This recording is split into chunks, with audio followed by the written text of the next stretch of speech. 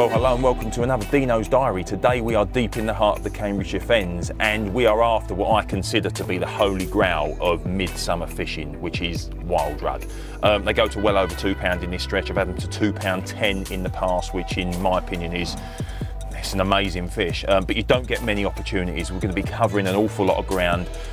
There's lots of small fish in here which we will have to deal with, and to be fair, I've already had probably an hour, maybe 90 minutes this morning just getting my eye in, because a lot of the cast is to the far bank.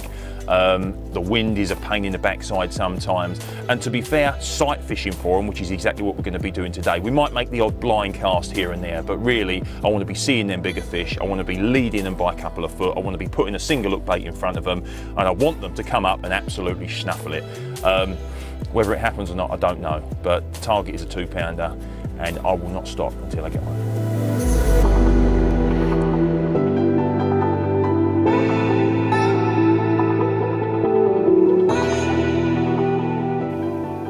Oh, he just turned on it. Got it. There he is.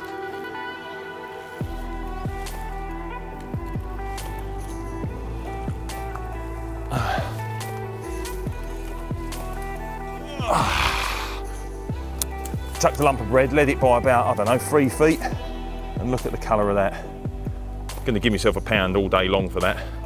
Absolutely superb fish. Look at the colour of it. If I could draw a rudd, that would be exactly how it looked. Thank you, darling.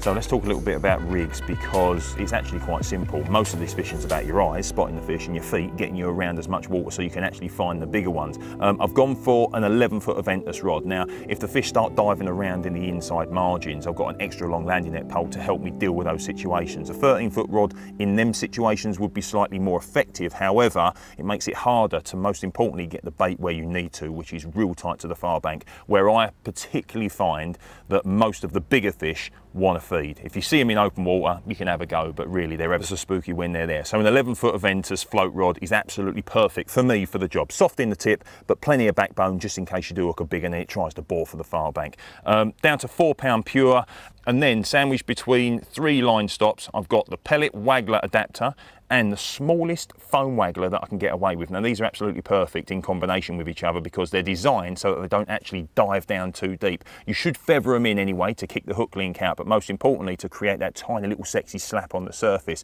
But they do not dive down more than a couple of inches at the very max. And that's important in this situation, because if you do have a float that goes poof and then has to wait to come back up, the fish are long gone. From there, I've got about 15 inches of 011 engage down to a size 14 MWGB. Now, it's quite a big hook, but I did start off with a 16 with small baits, and the smaller fish became a very big problem. So I've gone up a size of hook just so I can carry a slightly bigger piece of bread out there, which is my hook bait of choice for this session. And that's it, really. I'm trying to find them, I'm trying to feed them, I'm trying to catch them.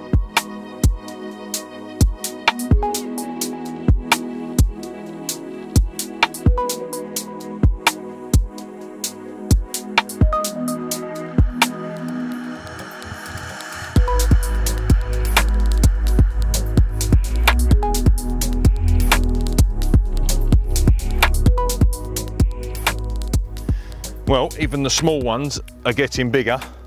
Look at that. Still a decent handful, and on a commercial you wouldn't think twice, would you? But walking up and down this beautiful little drain, that is a wonderful bit of sport. And I could do this all day long. I know we're after a £2-pounder, but that's still cracking.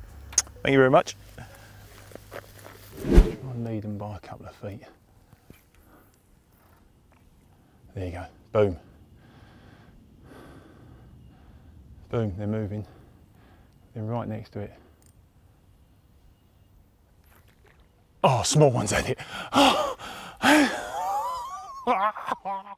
Do you know what? It's lovely to see the small rudd in the drain. It bodes well for the future, but if one more of them takes my bait in front of them big uns, I'm going to pull the rest of my hair out. It's been so frustrating today, and there was probably 3 fish there that were what we were after, and for that one to literally just come up, nick it off their nose, and then to spook the shoal. But then, whilst I was so depressed standing in the rushes to see one lone big un sitting in the rushes right over in a tiny little gap on the far side, to flick it over, the perfect cast if I'm absolutely honest. And don't get me wrong, I'm not patting myself on the back too much. I've duffed a few up today. Got him. But it just came out and sucked it straight off the top of that lily pad. That was absolutely perfect. It's exactly why I come up here. Get your net, Deano, come on. The bait was on a leaf. And the fish, oh, Jesus. And the fish came up and sucked it off of the leaf. Where are you? There he is.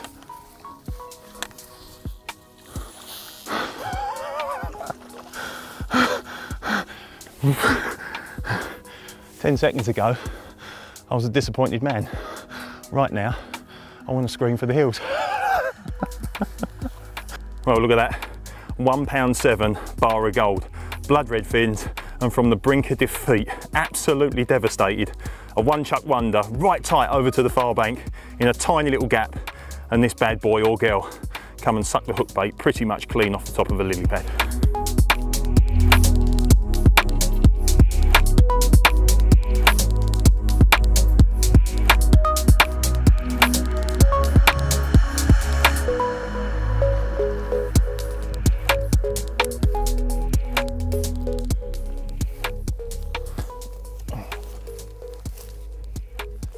Right, see you in a bit. Oh God, it's gonna hurt. Oh, the nettles. You know, I'm far from an expert up here on the Fens. I've only been here probably 5 or 6 times in 5 or 6 years. So I'm sort of learning on the job in front of the camera, which is reasonably difficult to be fair. But what I've definitely gonna take away from this trip is that the fish that ain't moving too far, the ones that are just circling or that are sunning themselves out in open water, by all means you might be able to mug one, but those ones tend to be the ones that are ever so spooky and difficult to actually get a bait on because they're not moving on to anything.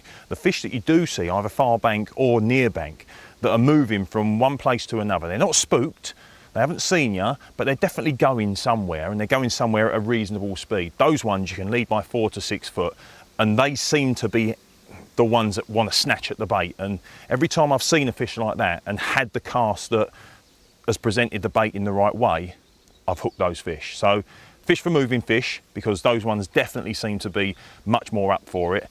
But if you do see them in open water, hey, we're anglers, you've got to have a go because you might just mug one. Oh, booty time. Booty time. He's in the net.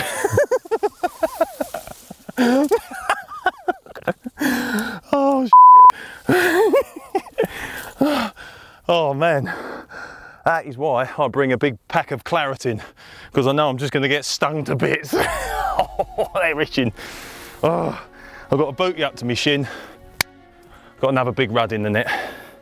Well, I thought the weather had beaten us. The wind picked up, the cloud came over, and quite frankly we put the net, the mat, the rods and everything in the car. And I was just driving off. I had my head out the van window and I saw a shoal of about 6 or 7, just like I have done probably a dozen times today. And I slammed the brakes and I said to Rimmer, the cameraman, come on, one last go while the sun's out. And it's gone off, £1.12, biggest one of the day. Absolutely awesome. Not that before this fish I felt it was a failure, but you know, you always drive away from sessions like this thinking about what could have been, and really what could have been would probably have been about 3 2-pounders, but at the end of the day, they're wild fish. They get to that size because they're ever so spooky. And the small ones have done us in today, but at the end of the day, I do love hunting them, and I do love wild venues like this. And I do love exercise. And trust me, I've had plenty of exercise today, and that is an absolute payoff.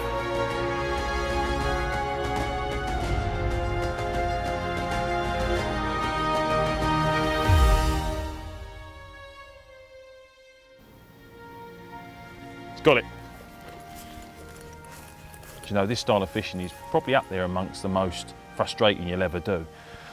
There's so many times one little thing goes wrong. The dividing line between success and failure is so fine, but you do it because you'll foul 10, 11, 12 times on the bounce. I don't know, it can easily be that amount, but you're doing it for that one moment when the perfect cast goes in, the wind drops, the sun's at a perfect level so you can just see the fish swimming onto the bait. It sucks it in and everything goes right, you know.